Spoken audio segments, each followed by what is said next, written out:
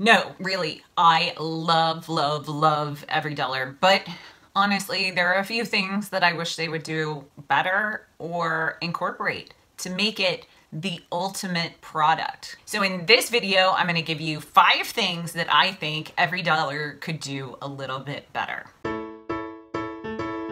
Hey guys, I'm Wendy Valencia. Welcome back. And if you are new to my channel, make sure you click that big red subscribe button down below and then go click that bell notification icon so you will not miss a thing, because this video is probably going to irritate Dave. I'm kidding. I'm such a little channel. I'm quite sure I will not even be on Mr. Ramsey's radar. But if I am, understand, I love, love, love EveryDollar. I use it every day and I will continue to use it even if none of these changes occur.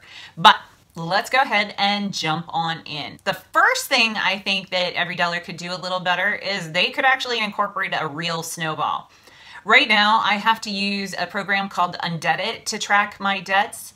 And I'd really love it if they added a snowball section that incorporated into the program. Maybe even link up directly with your bank and import those debts directly from there and tally interest and all of that. That would be fantastic. But that's not my number one fix. Well, it's the number one in the list, but it's not the one thing I really wish they would fix.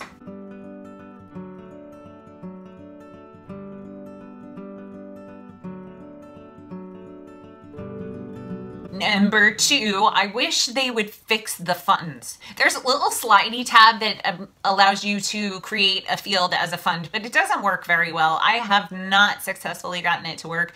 And since I have lots and lots of sinking funds, I could really, really use it to work and even maybe link it up with my account so it tracks the funds. But for now, I don't track my funds in EveryDollar. I track them through my bank. I use Capital One 360 for my funds, and it allows you to name each sinking fund, which I love, by the way. And if you want to join Capital One 360, there is a link down in the description box. I do highly, highly recommend it for sinking funds because, I mean, seriously, you can title your savings account whatever your sinking fund is. There's no confusion. We just had to use our sinking fund a couple of days ago for PTO expenses for Melina's school, and it was so easy. I didn't have to look on a spreadsheet to figure out which one was the sinking fund for Melina's school expenses. It actually said Melina's school sinking fund. Number 3, I really, really, really would like a fixed column at the beginning of the month that does not change. Currently, right now, you have 2 columns, the planned column and the received column. The planned column is what your whole budget tallies on. So that is basically your income must meet your expenses in the planned column. And then in the received column, as the items clear your banking account or clear your budget, depending on how you're doing it, they go in the received column. Well, I wish they would create a 3rd column that was the starting column, because I would love to have the ability to track where I started in the month and where I ended up in the month. I do actually do this because of my YouTube videos. I probably would not do this if I didn't do YouTube videos, because I like to know where I start and where I end up and how close, if I'm over or under. But if I didn't do videos, I doubt I would do this. And I'm doing it on a spreadsheet right now, and I think that would be an awesome addition to EveryDollar. Number 4, I would love, love, love to see EveryDollar have a calendar view. Now, this may not necessarily work for my budget because we do have what we earn this month goes to pay next month's bills, so we're a full month ahead in our bill paying. But for a lot of people that are accruing money and spending it because they're not in a situation financially where they can do that, it can actually make budgeting a lot easier when you look at a calendar and you say, okay, this week on this Saturday, I am getting this amount of money, and the following week I need to pay these bills. And then you could budget by week, not just by month. Now, me personally, I budget by month, and that's the way I do it. But in the past, I have budgeted weekly. I've even budgeted bi-weekly when I was the only income earner. Before I get into number 5, make sure you stay till the end because I'm going to give you an additional bonus one. So number 5 is a huge, huge, huge pet peeve of mine. It irritates me every single time it happens, and it happens frequently. Because I create my next month's budget at the beginning of the previous month. So it is September. So I created on September 1st, I actually created October budget.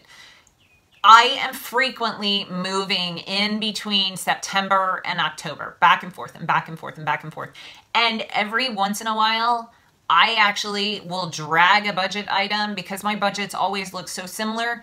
I will drag a budget item into the following month, and sometimes it might be a day or two before I actually catch that I've done it. When you track an item, it comes in as new in the new category, and it shows up. When you track it, it then moves to the tracked category, which is fine. But I have tracked it in the wrong location, so I want to go and delete it. And when I go to delete it, it doesn't go back to the new category, it then moves to the deleted category. So then I go, oh crud, I put it in the wrong category, it's in the wrong month. I click undo, and instead of going to the new category, it goes back into the tracked category. Now, this is a huge thorn in my side because I do this several times a month. I just want it, when I delete an item, I want it to go back into the new category, or I want a way to retrack it in a different month. That would be a perfectly fine option if when I track the item, I could actually pull down a different month and retrack the item, like up here. That would be fantastic. If I could just retrack an item into a different month, that would be simple. So under the edit pop-up window, if you could add a pull down menu of a month so I can select a different month other than the one my screen is currently on, I would greatly appreciate it because that will make me a lot less crazy. Okay, it probably won't, but it'll sure make me happy. Ooh, I just have a bonus number 7. So bonus number 6. Now this is something I'm pretty sure that Dave did on purpose. You can't fix any of your debts in advance of the month. So at the very end of the month, it will not let you touch your debts for the following month until the first day of the month. And I'm pretty sure Dave did that on purpose, but if I am working on my budget on the last day of the previous month, I want to be able to deal with my debts. And for whatever reason, my balances in EveryDollar don't meet up with my balances at the actual bank. And I'm not sure why, because, you know, I put in the percentages and the interest rates and the dates and everything, but they never seem to marry up right. But it would be extremely helpful for me to be able to get into the next month's debt, to update my debts maybe on the last day of the month or a couple of days before the last day of the month, but it is what it is, and that one I can accept. So super secret number 7, why can't we have snowflakes? I want to be able to see that if I get a bonus at work, maybe I do $1,000 in YouTube once. I want to see how that will affect my snowball. And now this is obviously something I do in Undead, which I love. And if you don't know Undead, I've done several videos on it. I really like using it. It keeps me motivated. I log in several times a month just to, you know, update things. So I will put an eye in the sky right up here, and you can just click on that eye and check that video out. And again, Mr. Ramsey, if you're watching this, I do love your program. I obviously love it. I pay to use it. I pay to connect it to my bank account, and I will probably continue using it forever because it is so easy to use. This is merely a few little things that I wish you would do, and if you could get on fixing number 5, I'd really appreciate it because it's making me crazy. Subscribe, and I will put up 2 videos. I can hear Melly. She wants to come in. Okay. Stand right here, and I'm going to say it. Look, you have Cheetos all over you. We're eating Cheetos. It's Sunday Cheeto eating day. Okay. Now, stay very still.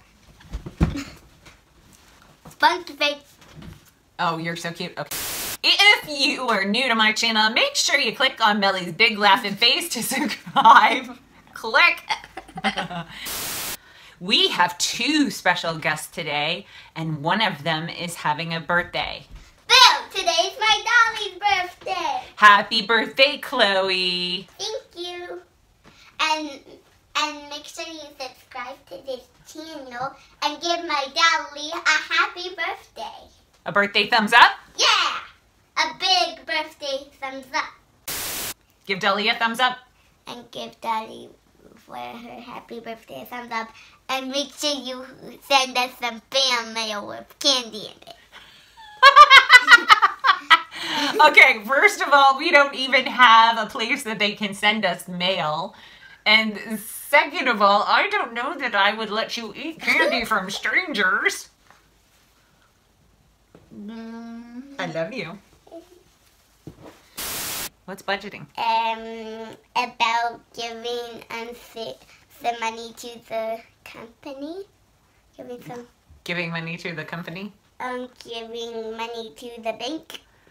Well, hopefully it wouldn't be about giving money to the bank right now. It's about giving money to the bank. But in the future, it'll be about planning all our money. Oh. So every dollar has a name and we tell it where to go. If you are new to my channel, make sure you click on my big laughing face to subscribe, and I will put up 2 videos so you can keep on watching. This video is my latest one, and this one over here is one YouTube picked out just for you. I'll see you in the next one. See ya!